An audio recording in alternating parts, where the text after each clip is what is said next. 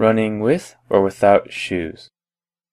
Teenagers have treated sneakers, running shoes, tennis shoes, and basketball shoes as fashion wear despite of the original function of shoes, which is to protect a person's feet while walking and running. But don't forget that humans had been running on barefoot for millennia before the advent of footwear. Is barefoot or minimally shod running actually better for people? There is no concrete answer so far.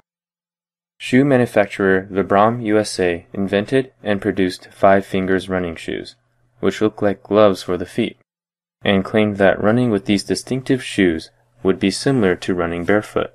Moreover, the company promoted the shoes by stating that they could strengthen feet muscles and prevent common running injuries. 5 fingers shoes were also endorsed by Mr. Christopher McDougall in his book Born to Run. Recently, Vibram USA got into hot water for these marketing claims. The company has offered to settle a class action lawsuit that contended the company profiting from its unsubstantiated health claims. The factor for the lawsuit is that the proclamations pitched a panacea for common injuries from knee pain to shin splints, but the results didn't meet runners' expectations. Instead, it came with a new set of issues including blisters and calf pain. Dan Lieberman, a professor of human evolutionary biology at Harvard who researches on running, believed that there was still a dearth of knowledge on this topic.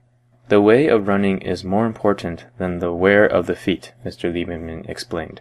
Running form can happen both ways, run poorly with barefoot and extremely well in a shoe. General tips for good form include maintaining a cadence of between 170 to 180 steps per minute, and landing relatively flat-footed. Dr. Lieberman also served as a consultant to Vibram USA. After reading several books on barefoot running, 46-year-old Sharon Gibson became enamored of the idea that chucking away the heavy and traditional shoes wouldn't just be liberating, but healthier for the feet. But then, she had a hard time adjusting to her 5 fingers shoes, costing $100. She could only run for about half a mile in those shoes before her calves began to ache.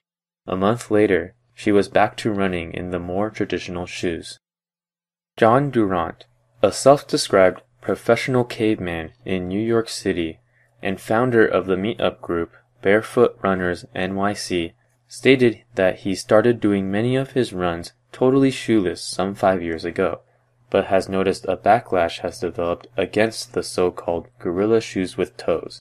Mr. McDougall commented that he frequently gets messages from readers saying that they bought 5 fingers shoes after reading his book.